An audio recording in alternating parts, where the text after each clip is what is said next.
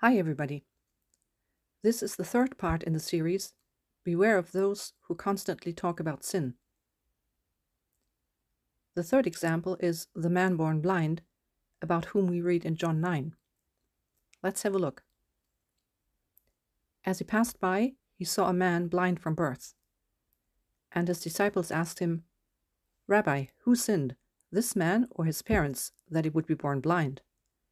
Jesus answered, It was neither that this man sinned nor his parents, but it was so that the works of God might be displayed in him.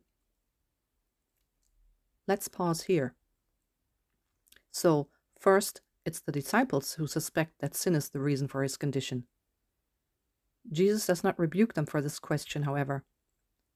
It was understandable because they knew that in the Ten Commandments it says that the iniquities of the fathers would be visited on the children on the third and the fourth generations of those who hate God.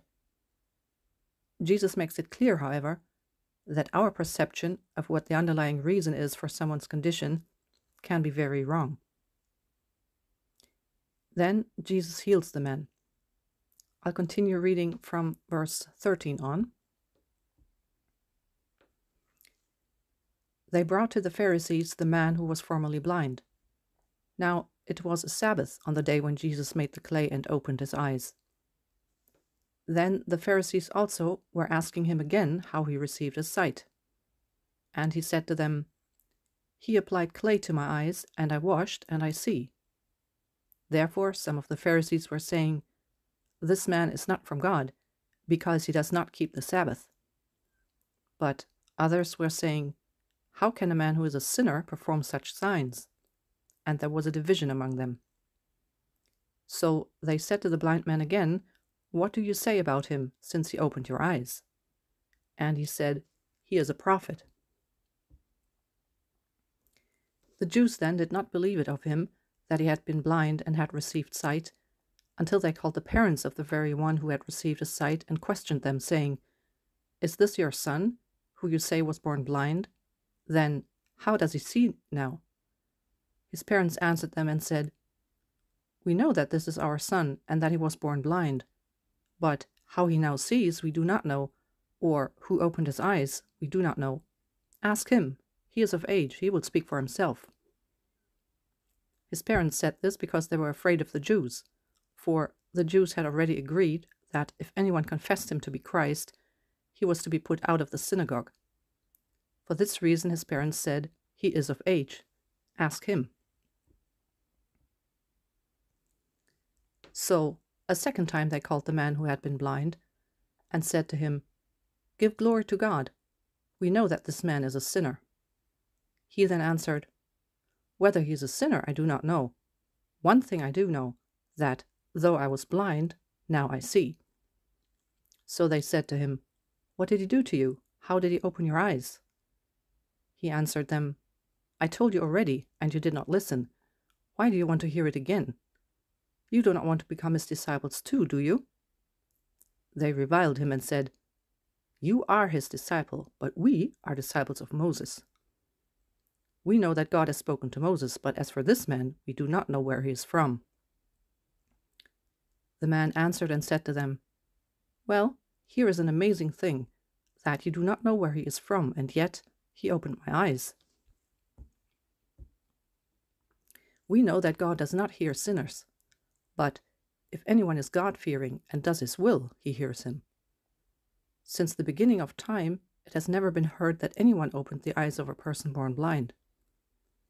If this man were not from God, he could do nothing. They answered him, You were born entirely in sins, and are you teaching us? So they put him out. Jesus heard that they had put him out, and finding him, he said, Do you believe in the Son of Man?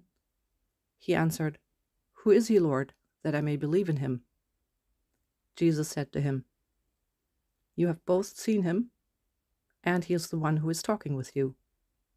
And he said, Lord, I believe. And he worshipped him. Now to the Pharisees. In the first part of the series, we saw that their motive was to trap Jesus. The second episode showed how they like to analyze other people's sins while at the same time praise their own virtues in order to make themselves feel spiritual. Here we will find yet another aspect, and that is that people who constantly hold other people's sins against them use this as a means of exercising power and control. This is especially true for church leaders or leaders of any Christian group or organization. To make it clear right from the start, this was never the blueprint for the church. Jesus said, "You know that the rulers of the Gentiles lord it over them, and their great men exercise authority over them. It is not this way among you, but whoever wishes to become great among you shall be your servant, and whoever wishes to be first among you shall be your slave, just as the Son of Man did not come to be served, but to serve, and to give his life as a ransom for many." A very blatant example is the Catholic Church. They tell their members that they cannot be assured of total forgiveness of their sins ever, their whole lives, and that even in the afterlife, they still got to pay for them in purgatory. They have two classes of members, the clergy and the laity.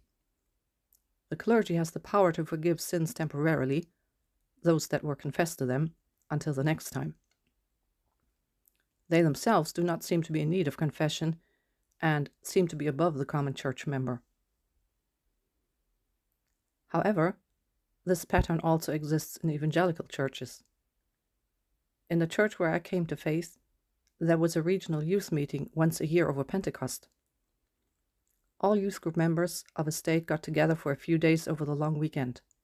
It took place in a big town hall. It was always exciting to meet many other believers the same age, and there was an atmosphere of joy and excitement as people arrived. Lots of chatting going on at the entrance of the big hall. Then came the first sermon. It was the same every single year. The sermon always went something like this.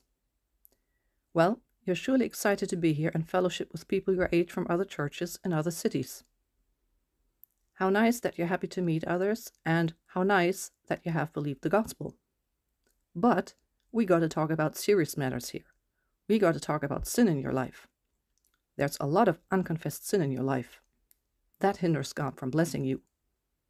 So, if you want to be blessed and used by God, you got to confess all sins that come to mind.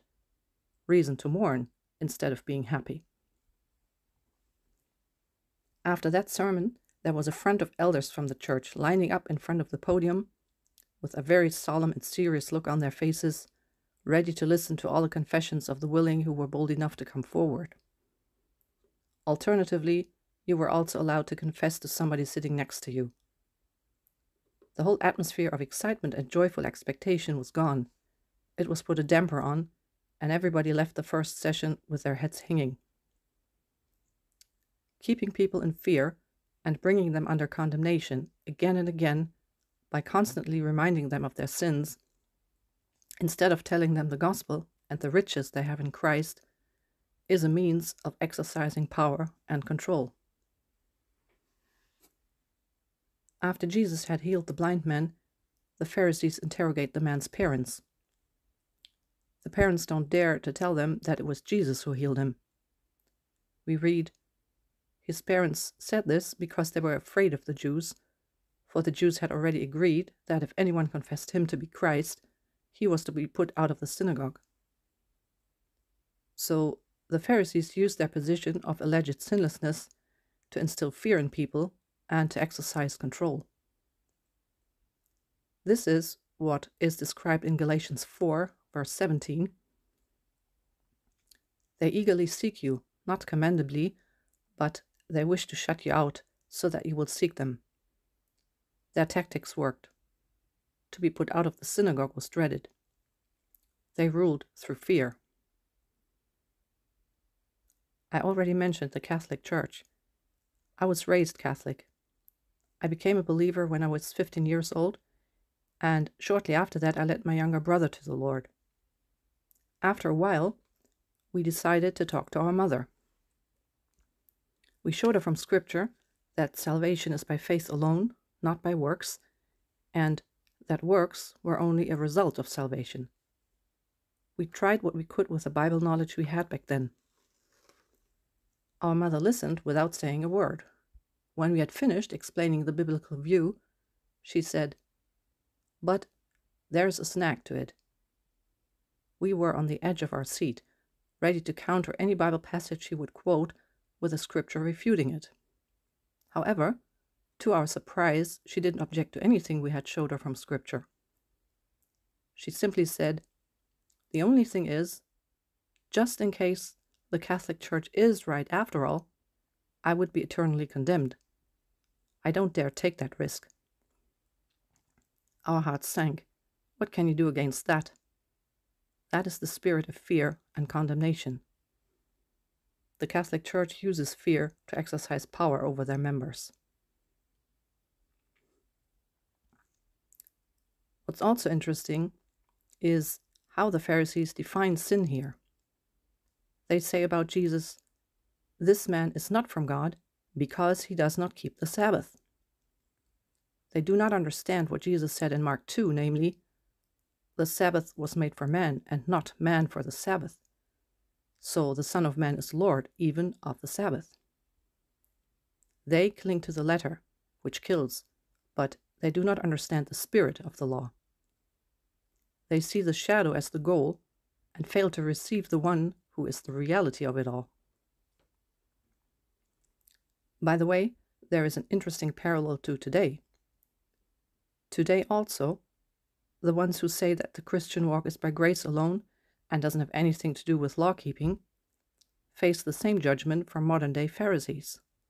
They say, these people are not from God because they want a license to sin, because they do not teach that now we are able to keep the commandments, and this is in fact what determines a true believer. Nothing new under the sun. They have no understanding about the weightier matters of the law, which I mentioned in my last video, part 2, mercy being one of them. Just like Jesus had mercy on the adulterous woman, the tax collector in the temple, he also had mercy on the blind man. The Pharisees didn't.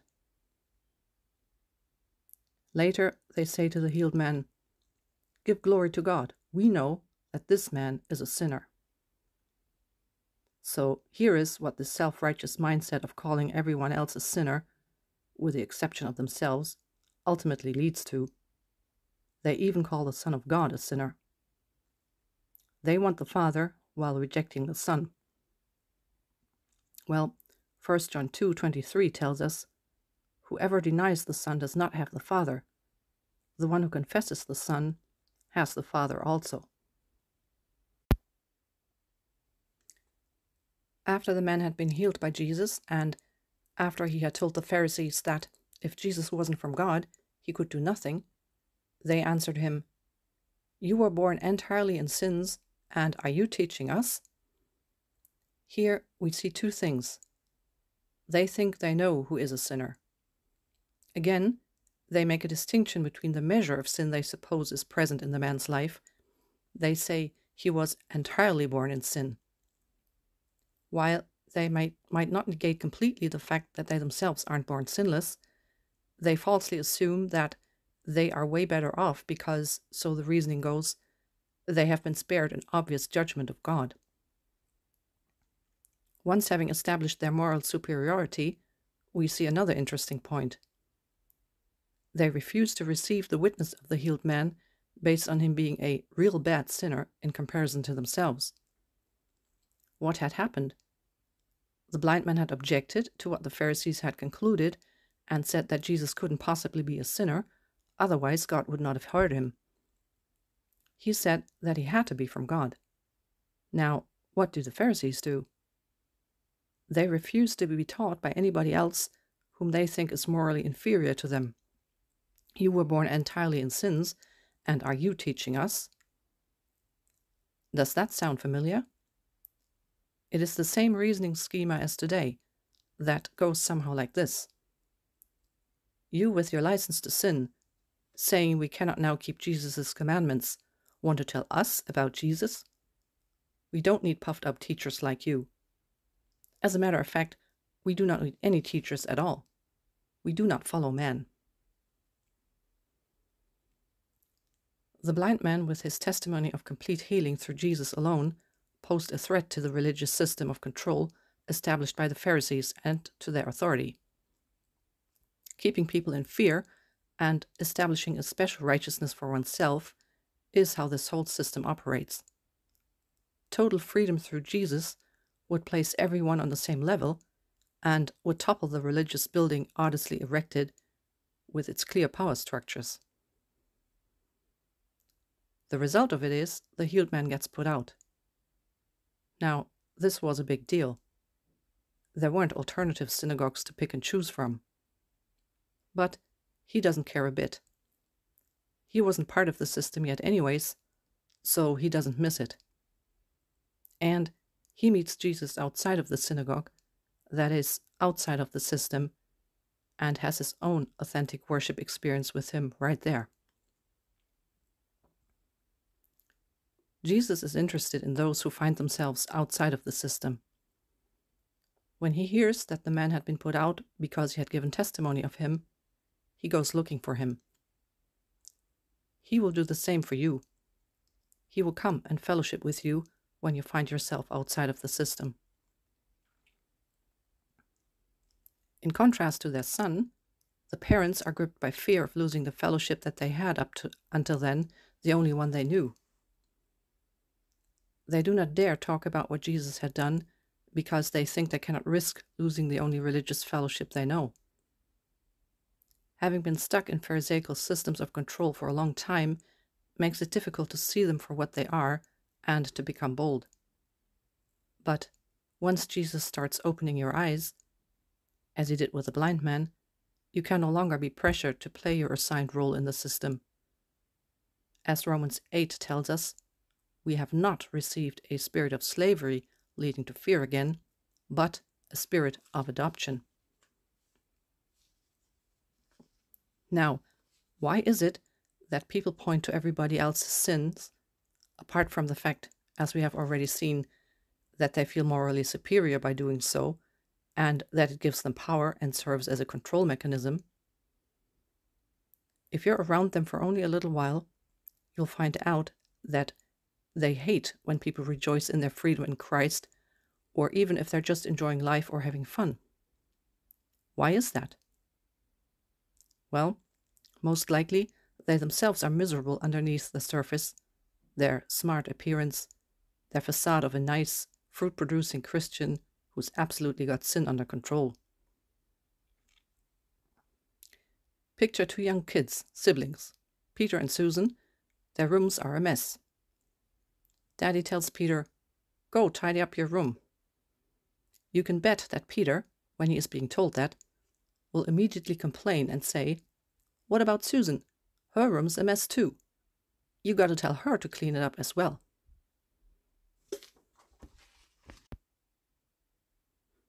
I'm sure anybody with more than one child can relate. That is the mechanism that is effective in situations like these. You don't want others to be free and happy when you feel you're under pressure to perform. I remember a scene in a pizza place when I was a teenager. We went with a little youth group of our church. I sat at a table with some girls, and we were having a great time laughing and giggling. Our youth group leader had just gone to the counter or something, and when he came back, he quoted Ephesians 5:4. And there must be no filthiness and silly talk or coarse jesting, which are not fitting, but rather giving of thanks. The piece of pizza got stuck in our throats, we choked, and the good time was over in a split second. We looked down on our plates feeling guilty, for nothing really. That was exactly what he wanted to achieve. So, it is very interesting to see what Scripture tells us about the motives of the Pharisees. The main point is that they thought about themselves that they were righteous, and that they looked down on everybody else as being sinners. And, as we have seen, by criticizing others, they elevate themselves. It is still the same today. There are those who think they have to constantly warn others not to practice certain sins. There are two groups.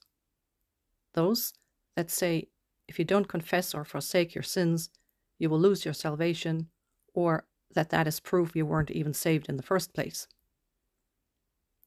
And those that say, no, you won't lose your salvation. Salvation is by grace alone, but you will lose rewards. This latter group is way more subtle. Many of them seem to be so humble, and they have the gospel right, don't they? They're just concerned, right? They might say something like, no, you won't lose your salvation. You can choose to live as a carnal Christian who doesn't have sin under control, or you can choose not to serve God, but too bad for you, sorry, you'll lose your rewards. What they do not say, but imply, is, well, I choose to fight against my sin, or I confess it regularly so that I might be forgiven, and as for me, I serve the Lord. The question here is, do we actually choose to serve God at our own timing, or does He call us in His own timing when He can finally actually use us? Did Moses choose to serve God when he was in Midian? Or did God in His own timing choose him? What would have happened if Moses had said to himself, I'm going to go to Pharaoh now and try to convince him to treat the Israelites better? He would not have achieved anything. We already talked about the motives of the Pharisees. We read about that in Galatians 2, verse 4.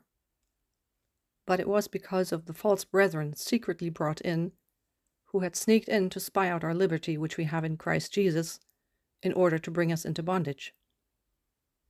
It's all impure motives, sneaking in, spying out. They're hiding their true intentions, which is not to help, see people freed, even if it sounds like that on the surface, for, after all, they are so concerned about your spiritual well-being, right? No, their intention is to bring believers into bondage.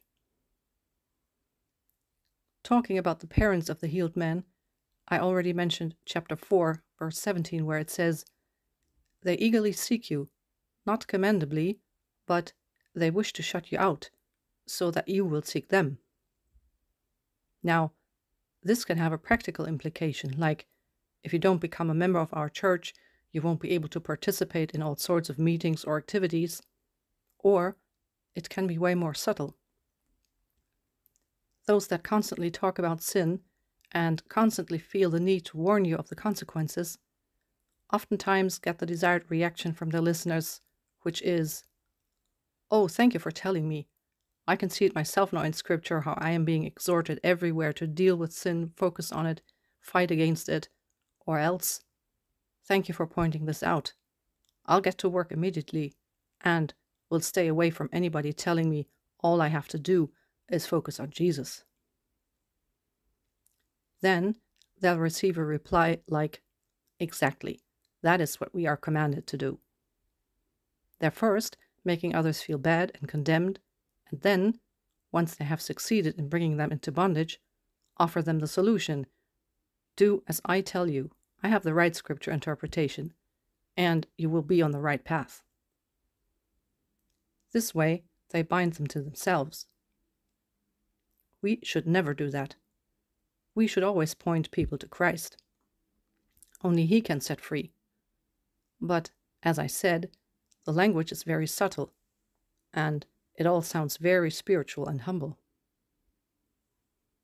Now, let's read the rest of the chapter. And Jesus said, for judgment I came into this world, so that those who do not see may see, and that those who see may become blind.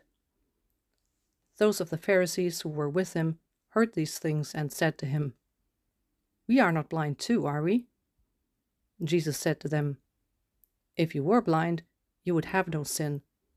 But since you say, we see, your sin remains. It is interesting what Jesus says here. He says, for judgment I came into this world. However, in John 3, verse 17, it says, "For God did not send the Son into the world to judge the world, but that the world might be saved through him." And in John 12:47, we read, "And if anyone hears my words and does not believe, I do not judge him, for I did not come to judge the world, but to save the world." That sounds like a contradiction, right? I made this short where I asked that question, whether Jesus is contradicting himself here. Some of you shared your thoughts on this.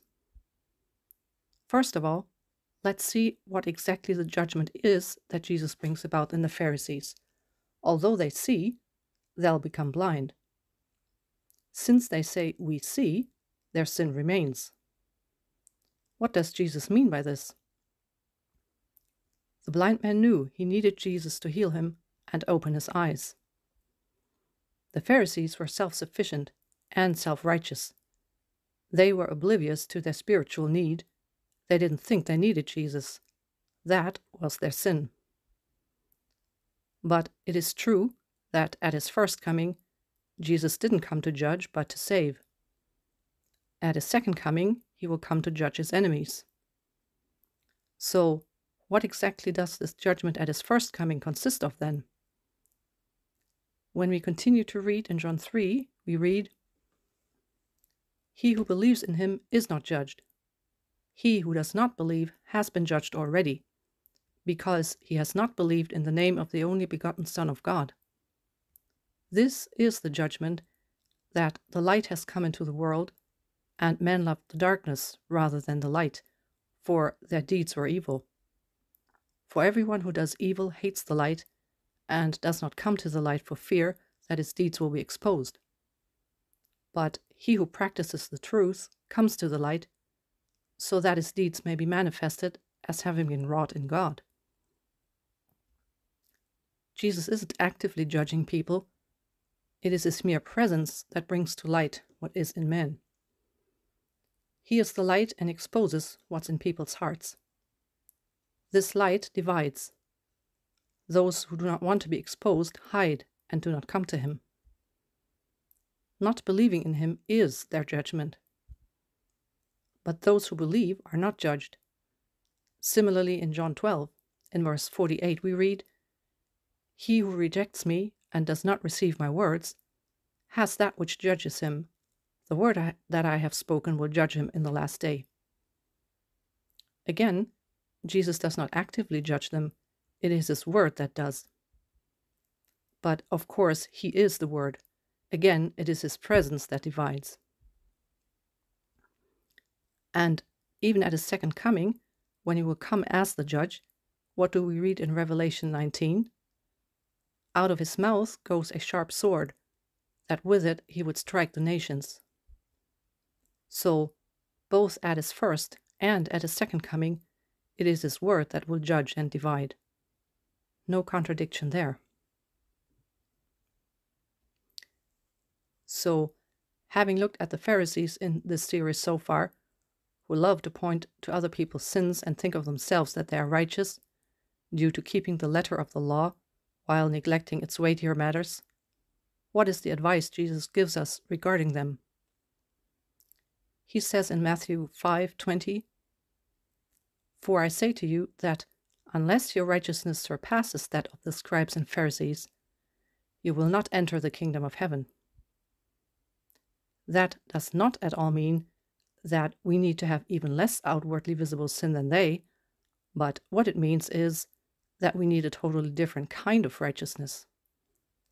We need the imputed righteousness of Jesus, and that was what they had rejected, and people like them still reject today.